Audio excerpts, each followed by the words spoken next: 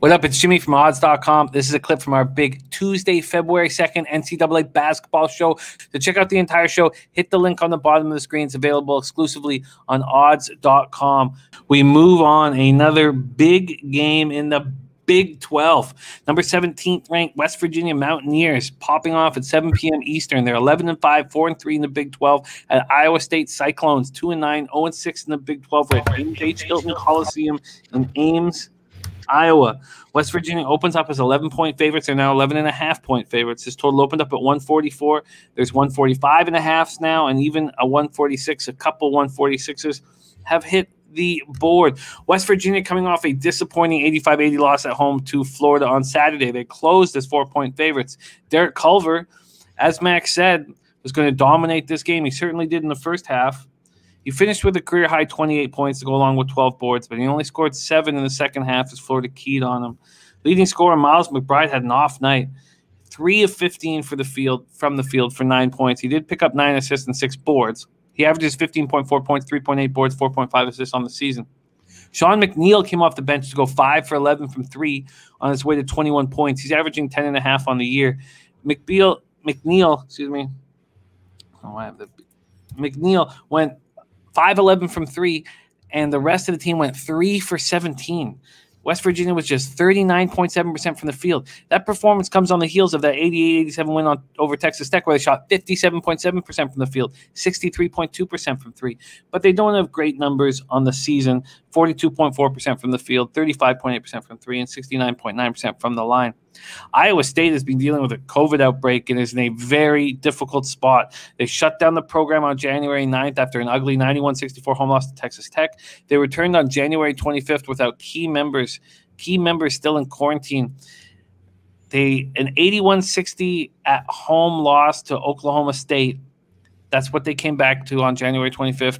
And then things were even worse this past Saturday when they lost 95-56 at Mississippi State. They shot 34% from the field, 16.7% from 3. Second leading scorer, 6'6", junior Jevin Johnson. Fourth leading scorer, 6'8", senior Solomon Young did not return to action when the team did. They're listed as questionable due to quarantine. And without them, their front court is extremely weak. Where would they be without Rasir Bolton? He's played every game. He leads them with 15.5 points, 5 boards, 4.3 assists per game. But, man, I don't know, Max, if you have inside information on whether Javon Johnson or Solomon Young will be returning. But without them, how do we not fade them? Max, take it away. West Virginia, Iowa State. Yeah, Jim, I don't have any inside information. I just capped the game as if they're not going to be playing. Simply, West Virginia has to take advantage of missing Cyclones. They have to take advantage of the fact that Solomon Young is not going to be there to deter drivers and to stop Derek Culver. Yes, Derek Culver got keyed in on, but the fact is the Cyclones aren't going to be able to make those second half adjustments. This is a team that last time they played, West Virginia didn't take them seriously. I think they're going to take them seriously this time. This is a slaughter waiting to happen, in my opinion. When it comes to Iowa State, you let Rasir Bolton score 25. You cannot do that again. Maybe you let him get 17, 18. That's okay, but you still also got to key in on Jalen Coleman-Lands. You got to key in on Tyler Harris. You got to make sure that you keep George Condit off the glass. But I think that West Virginia is going to be able to do that because they summoned the services from the end of the pine. They went and searched for him. He had a beard. He looked disheveled. They told him, clean yourself up. You're playing tonight. His name is Jordan McCabe. And what he did was he didn't do shit on the box score. But he came in. He played solid defense. He was vocal. He helped work this young backcourt through some of their trials and tribulations in game. And that's exactly what we needed in that spot. Coach Huggins called on his dog, I call him, to come in and freaking put some work in. And he did. I think that with Derek Culver, the mission is simple. You can throw it over the top to him, and he will work his way in the paint or get to the free throw line. I've watched a lot of West Virginia games, and I've watched a lot of teams struggle with this simple concept. You know, when you throw it over the top, you instantly bring the double team from the weak side and you try and force a turnover and a pass out of the paint. I don't know what's wrong with coaching staffs and players with their on-court IQ, but they don't do that.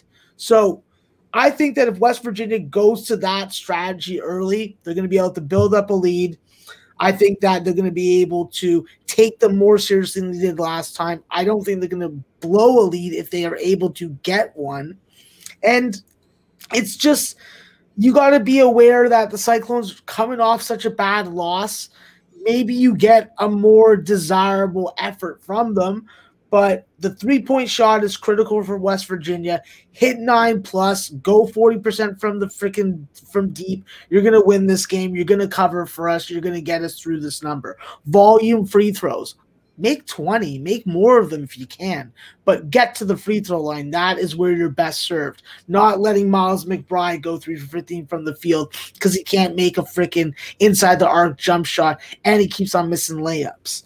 I think that with West Virginia, Jim, the offensive rebounding is going to be the difference with a 5.5 offensive rebound advantage by my numbers, plus being +5 in turnovers. I think that's going to be the nail in the coffin, and I think that we're going West Virginia. So get me that 11.5.